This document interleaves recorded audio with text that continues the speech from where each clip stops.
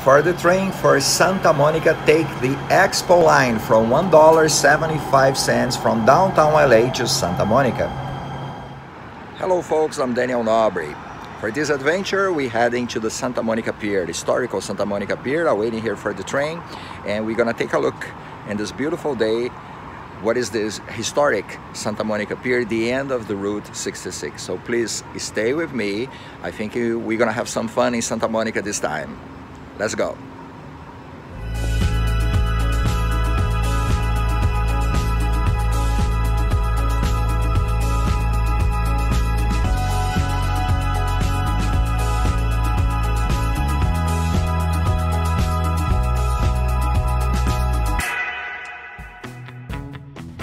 The Santa Monica Pier is a large double-jointed pier at the foot of Colorado Avenue in Santa Monica. It contains a small amusement park, concession stands, and areas for views and fishing. On September 9, 1909, after 16 months of construction, the Santa Monica Municipal Pier opened to the public. And it was when the original Santa Monica Pier opened that thousands of people swarmed onto the 1,600-foot-long concrete pier to enjoy a festive day of band concerts, swimming races, and the novelty of walking above the waters of the Pacific Ocean. While originally built to satisfy the city's sanitation needs, the pier quickly became a magnet for a fishing community and fueled the imagination of many local entrepreneurs. With just a few years, plans were put forth to build an amusement pier adjacent to the Municipal Pier. In 1916 came the famous carousel manufacturer Charles I.D. Looff, and he purchased the land immediately south of the Municipal Pier for development.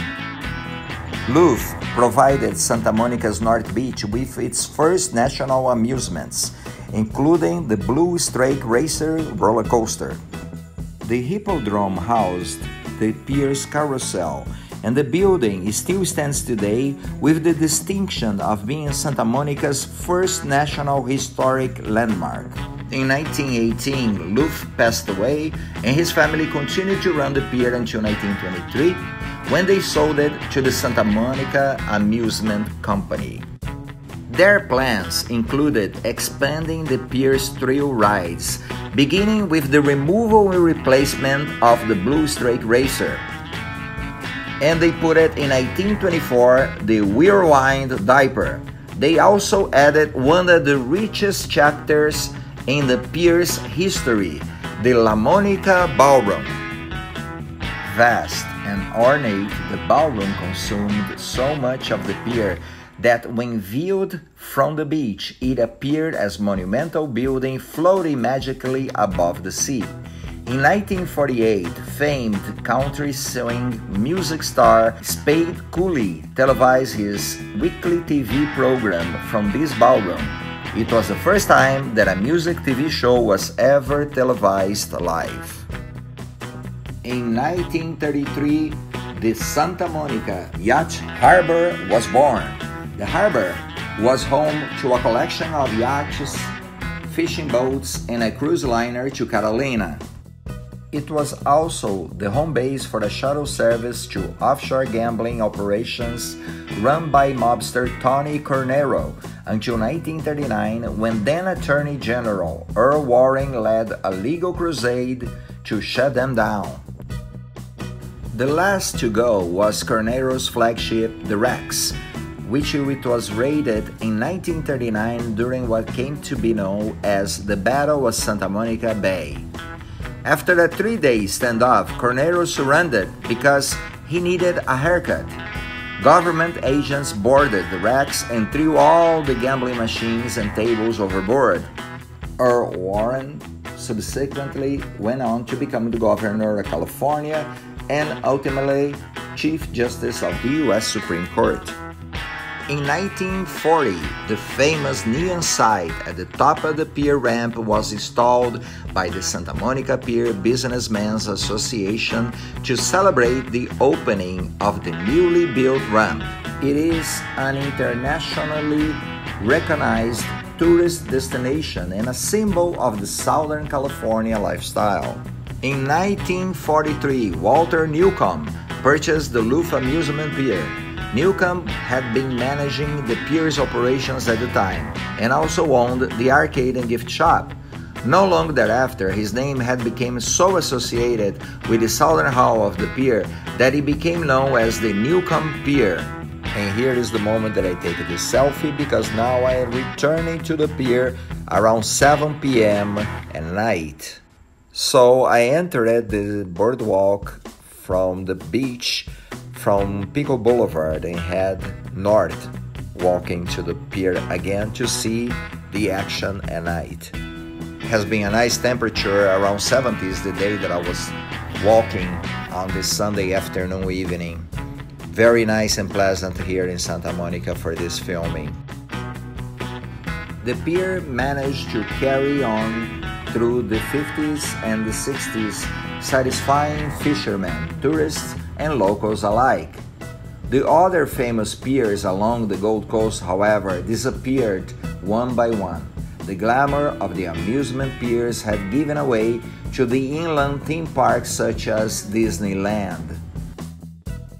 In 1973, the fate of the Santa Monica Pier seemed to be the same as that of its neighbors.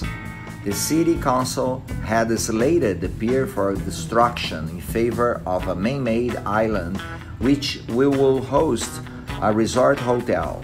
Santa Monica, often referring to itself as a sleepy little beach town, woke up.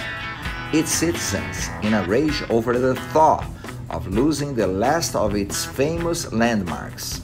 After much publicity and the deliverance of a petition to their attention, the council rescinded their plans to build the island. 3 of the councilmen who have voted to destroy the piers were overwhelmingly defeated in their run for re-election, and their replacement saw to it that the pier will never be destroyed. But it was in 1983 that Mother Nature was determined to accomplish what the former city council could not. A pair of violent winter storms destroyed over 1/3 of the pier's length. Gone were the cafes, the bait shop, the rock shop, and the harbor patrol station. The pier in its entirety seemed too badly beaten to survive. But the people, true to their mission in 1973, put forth the effort to save the pier again. The city formed the Pier Restoration and Development Task Force, which later became the PRC, to oversee a reconstruction and day-to-day operations of the pier. By April 1990, the entire western structure had been rebuilt. And a curious fact is this store at the end of the Santa Monica Pier is the last gift shop of Route 66, because the pier is the end of Route 66. From Chicago to Santa Monica, the mother highway ends right here. To bring attention to the pier during its reconstruction, Save the Pier Week was held in 1983, sparking a series of annual concerts known as the Twilight Dance Series.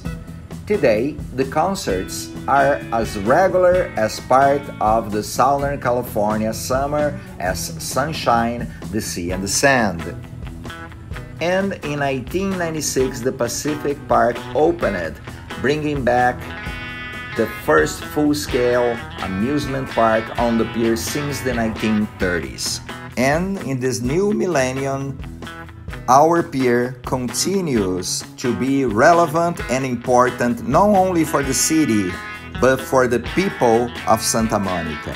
Today's pier atmosphere is decorated with a variety of street performers and artists who put their talents on display for crowds of admirers every day. And at the end of this presentation, I must thank you all for watching. and invite you, if you're not a subscriber, to become a subscriber of the channel, and please recommend the channel to a friend. And of course, a special thank you for all my loyal subscribers. You guys rock my world, for sure. And of course, for more history of Santa Monica, please visit the website above.